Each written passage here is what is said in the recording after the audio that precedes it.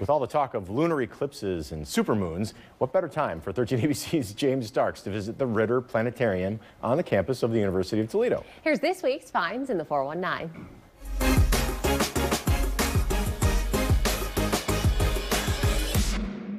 It's James here again with another episode of Finds in the 419. I'm on UT's campus here at a place I've been dying to go to since I was a kid, the Ritter Planetarium. This place has always fascinated me.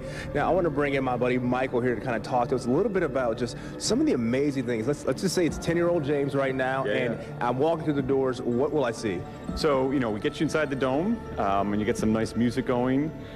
We bring the lights down, we bring the stars out, we show constellations, we show the planets that you can see.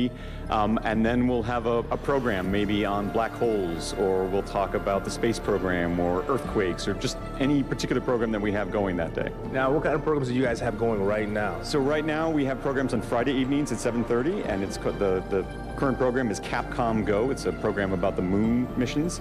And then on Saturday afternoons we have children's programs, and this particular one is about how Pluto got demoted from planets. It's the daytime right now, so obviously the optimal time's at night, but in the daytime we've got the observatory upstairs. Let's go check that out. Sounds great.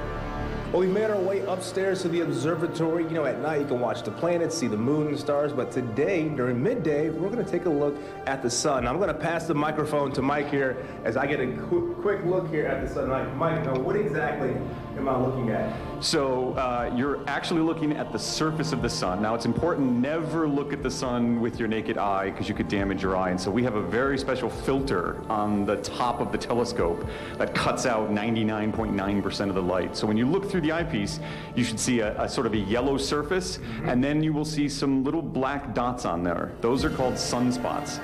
They are regions on the sun that are slightly cooler than the rest of the sun, and so to your eye, they look black. It's not that there is no heat there, it's still many thousands of degrees.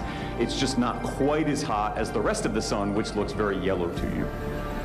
Well, obviously the moral of the story is don't look at the sun with your naked eye. You want to have one of these cool machines that they have here at the Ritter Planetarium and the Brooks Observatory.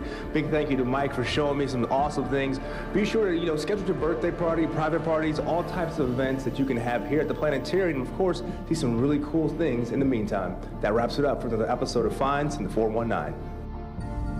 I feel like that was James's childhood dream, as he said. That was just like his field trip for the day. We're going to nickname him Stargazer. How about that? Original. Love it. Love it. All right. Stargazer Starks, though. I'm a big fan of alliteration. Starks. There we go.